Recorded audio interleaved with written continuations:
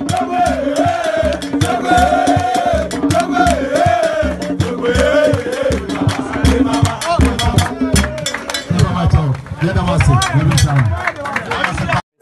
has to folk against RSD Bamako.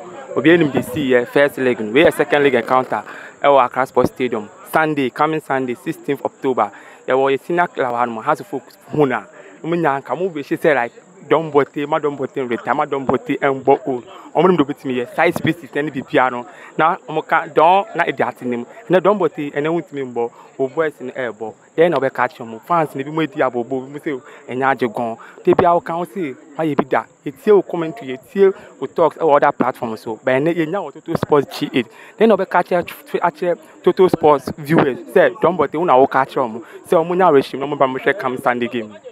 First of all, match here for say, Munia don't but the Accra Sports Stadium in 9 as green grass and so. More Munsro. The American chum say more Munsro supporters no more come to me. More Munsro cry, I be pen. Ya yebi pen be san yebi. We are going to qualify this Sunday.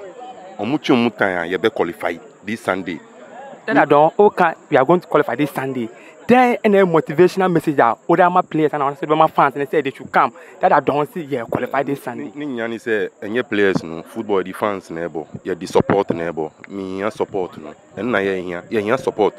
Se support no bana microphone be bana omo anka so mo say park ni nya obia she colors no. Trust me a rainbow colors keke. And that Sunday no the ABC no me pese make asa bebre. Denti ami fi Kumasi ba ye no. Me nim denti ami fi Kumasi ba ye. Because that I don't they be aka say me for to opa ma Sunday match for 2 days. Say bibi to me see. They be aka say oh yeah football prophet or Ghana. Am for won nyadwe, am for enkase o but omo ba me dem hu say they what can say one or two things we man see. Okay, say has J League and has to forget J League. Okay, say has bit man maintain league and has a FA Cup and has maintain FA Cup no. And then that my has training open player opa out to say has be qualified no matter what training like them aba. And also can say only didn't about Accra Sports Stadium and them potty. And our catch if you strike almost strike in penetrating the then put our catch say no more communication one no. Omo ye pija on put no person on country on. Be media me 2-3 players be woman meaning the American chum so especially Banye me can't so 2 goals. So Banye to me just 2 goals 15 minutes and not 20 minutes. Trust me we are going to qualify now we will qualify. And American 3 goals 3 goals there come on 3 goals. Yeah time class we didn't see this time. Yeah time we didn't see this time. Team now money omnium kobo and one ka so sha omu nyade. Team ni nyade. But the American players ni say nkran me mom say football the character neighbor. Character. Unya rafe no so a ye wadwin say the oba be ye nie. Men ma coach ni catch will say yes see. Who dey ni say oba be deliver my supporters. Supporters the omu hia ni say obe man ball na connect. Ball no connect one first half. You see what will happen. I don't I say then the crowd be catch fans and say come Sunday or see in this Accra Sports Stadium. The American fans ni say since I don't but FE has and I said don't but every time football no don't but share has match Accra Sports Stadium. I think it's 17 years in here. Don't but aba again 17 years. That record have to be break because record no, from 2005 to 2022. That record no say breaking. That record no say breaking Sunday winti. Ya di mora ni mpaibo. Man kwala no. Ya di kasache yen wiye. Me Bernard don't but dey make come camp. Omunim say dey no. Ya me di mora no be show mo na. Ya qualify because you be qualify. Bibian crown come say you qualify. You be qualify. I don't that's it. Let me come. I got to sport. I'm a party say I ni oyeni I see it by way dey oyeni yenim dey ato yen. And am players ma fat mo sem person mo ba na mo motivate players no. Say on bet my year tennis school. Mo say mo nya feelings ni say they can do it. Then am person mo can check for their fans.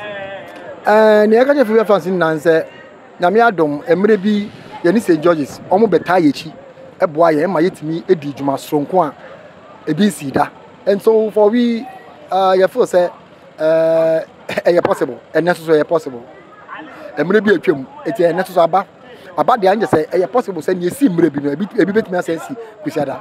So that is all our message as former players and old players. The message nan say ya ye dade a omo so no omo betimi aye.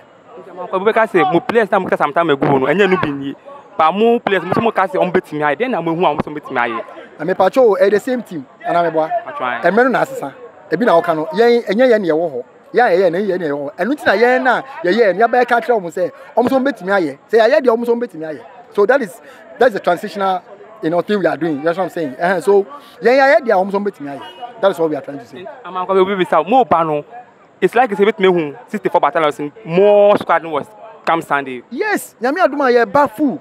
Ye na down kwe ajatete. Even our more senior players like Sudamite, Evans, Jokwaku. Ye na ye ba Chasalote.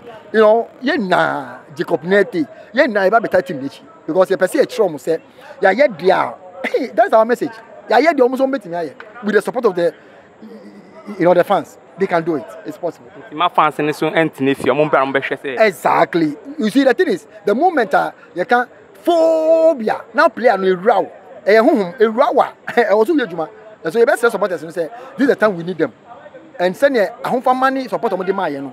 Almost support now, Emre. Has a book, Yami Adma Sunday, and we know, say, Yami Adma and my best. Okay, I'm going to come to camera anymore. 2-minute message for their fans. I'm a Kwame Kuni. Yami catches has fans in Nancy, Yami Adma Sunday, Omo Modo also, Omo Tatim Dichi. Omo Yebida, Yanomuna, it's a non so a draw so, and you say, Yami Adoma with their support, players, near down catch on say I had the almost betting me, and you say Yami Aduma Sunday possible say almost betting me. It is supporters Omumra, no more now from support Emetaichi. I na Yavan Kundiam Refi. Yamaka made us say. They told that I can't say. They told that I feel